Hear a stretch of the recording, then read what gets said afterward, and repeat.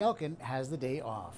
And sheriff's deputies in Midland County arrested a man in connection to the murder of an El Paso woman.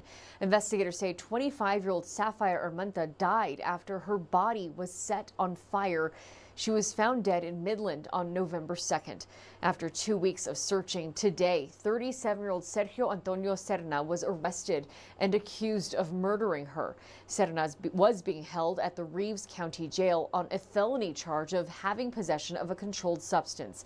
ABC 7's Brianna Perez spoke to the family last week about the death of their loved one, and also she spoke with the Center Against Sexual and Family Violence. When I sat down to speak with the Armenta family last week about their memories with Sapphire, some members in the family expressed concern about her boyfriend. I kept telling her not to leave, not to leave. And then 2 days before she died, she called me. And she was crying and crying. And she told me that she wanted to come home, but that her boyfriend wouldn't let her. And I told him, you better leave her alone, you better not touch her. Sapphire's mother told me they are devastated but not surprised. She says they had a feeling the boyfriend had something to do with it.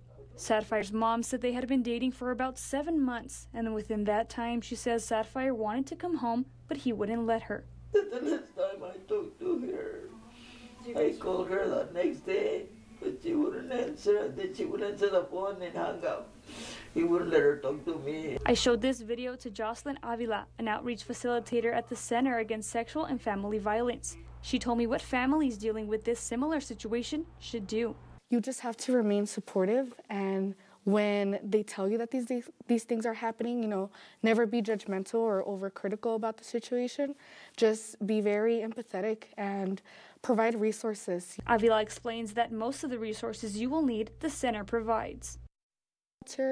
We have legal advocacy, we have immigration advocacy, therapy, support groups, and lots of other services that cater to your specific needs. Avila says that these services are free of cost, confidential, and can be anonymous.